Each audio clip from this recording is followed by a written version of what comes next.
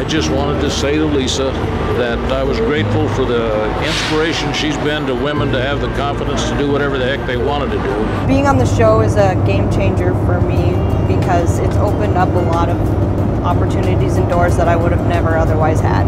It's even allowed me to be able to afford to rescue horses. Yeah, I actually always have liked horses since I was a kid and always played with little toy horses instead of Barbie dolls. Then when I got into trucking, it was just a way to support my horse habit, I might say. What I think that's life-changing for me in my life is taking a holistic approach to caring for horses. This is how can you help the horse heal itself. I feel like Sherlock Holmes. I feel like I've got a mystery to solve and I have to put all the clues together to figure out what the answer is, so it's kind of like detective work.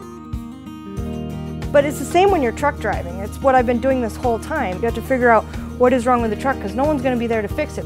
And that's why I continue to count on the performance of Della 400 in my engine. So my favorite part about trucking is what I've transferred over to my favorite part about horses. Lisa inspired me.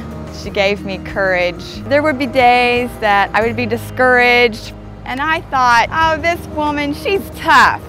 If she can do this, surely I can handle the winters in this area.